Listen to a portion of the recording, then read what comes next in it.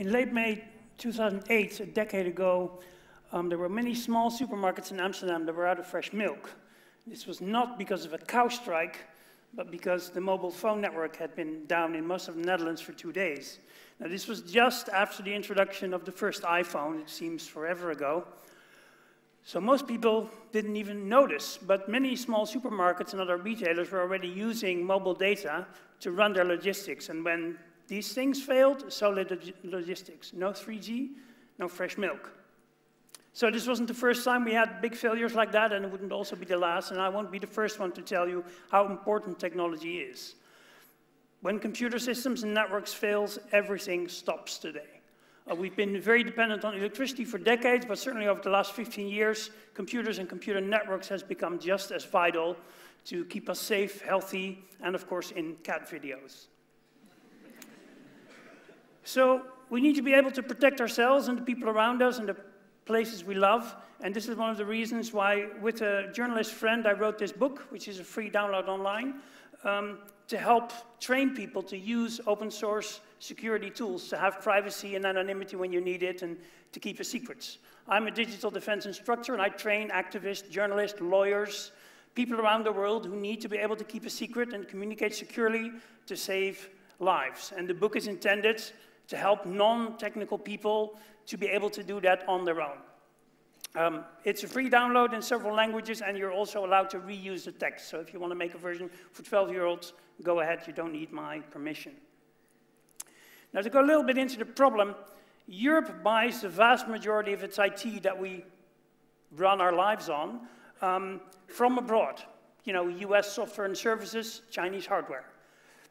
Not only is this costing us something like 250 billion euros a year, which is a couple of million jobs we don't have in Europe, it also means that we buy technology that is vital to us every second of every day, but we have no control over it. We don't know what it does on the inside, and all kinds of bad things could happen, and indeed have happened.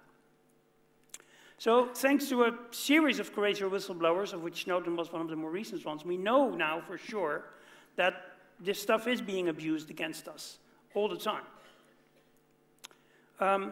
China, the US, many other countries have espionage interests against Europe, and so these things are being abused against our political and social interests.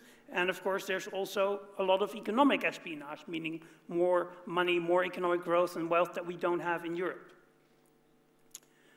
So this is one of the slides that Snowden gave us, and it shows how, in this case, the NSA thinks about this stuff. They have backdoored most major American IT products, so the stuff in your home, but also the stuff that you never see, but that you depend on nonetheless, to get fresh milk, for instance. So if you work in IT, you will know most of these brands. Many other people will at least recognize some of them. It tells us that all these things have been backdoored by design, intentionally, and that makes spying a lot easier. So collecting information about the fact that you're all here now with your phones, listening to me. The NSA knows that now. If you're watching this on YouTube, the NSA knows this now. Sorry. It also tells us that the NSA, with the budget of a small nation, makes really bad slides.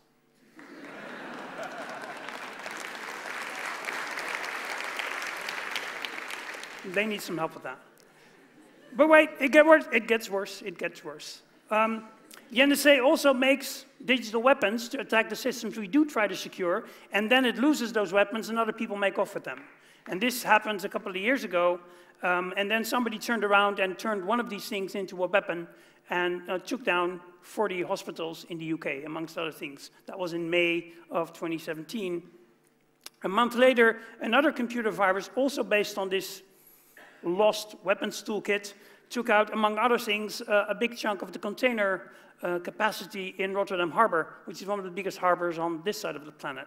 And that meant, you know, no new car parts, no new clothing, no feedstocks for those cows that make the milk for you. This brings us the stuff that we need to survive. So the NSA's wish, in this case, to spy on the world, apparently mostly for economic and political reasons, has made us all a lot less safe. And this is a very big problem. Regrettably, none of all this spying has done the thing it was supposed to do, which is prevent terrorist incidents. Zero effect. This is research by both the US Congress and several other academic institutions. So it's not doing what it's supposed to do, it's just causing lots of other problems. Now, despite all of this now being out, it's been in many newspapers for a couple of years now, it's no longer a secret, everybody knows. That doesn't mean that it stops. In fact, the recent US government has sort of doubled down on the policy of collect everything and we'll sort it out later. And in order to collect everything, we need everything to be insecure. And then the fact that we're insecure, well, that's just bad luck for us. Also, thanks to Snowden, we know what does work.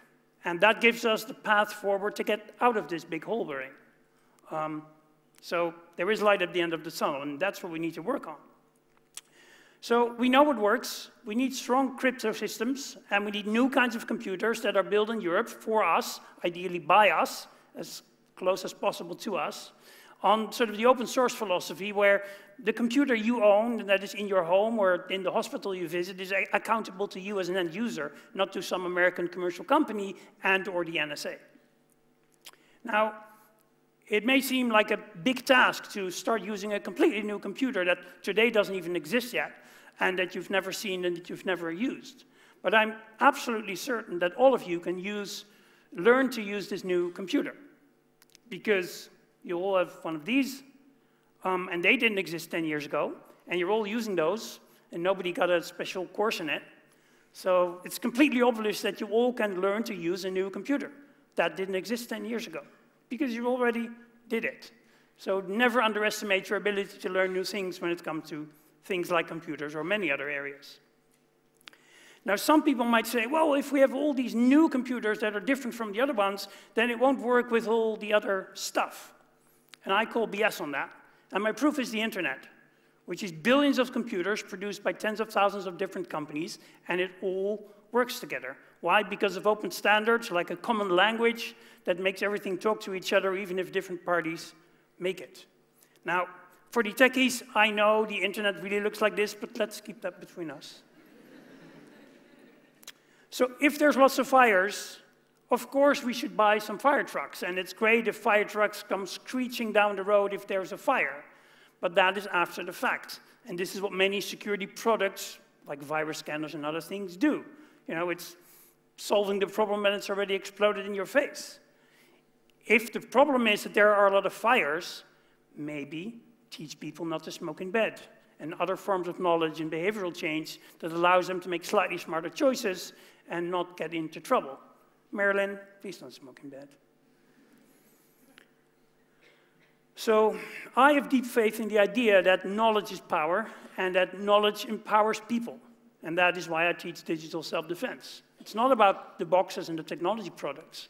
It's about the knowledge that people have in their heads and that they share with others that allows them to protect themselves and protect people around them. So everybody can contribute to this problem, and we're going to need everybody. So if you're a software engineer, amazing. You can work on making the software better. If you're a graphics person, maybe you can make it more shiny and more beautiful. If you're a linguist, help translate documents. If you're a writer, you can maybe make them better. If you're a marketeer, we need to be made to make this aspirational for people, even sexy, hopefully. If you're a teacher, we're going to need a lot of teachers. So everybody can contribute a little bit to this problem. Now, it may seem that taking on the spying powers of global superpowers is a very daunting task, but we should never shy away from daunting tasks. That's what really makes things worthwhile to do. So I have full faith that we can do this, and I invite you to be part of that solution. We can do this together.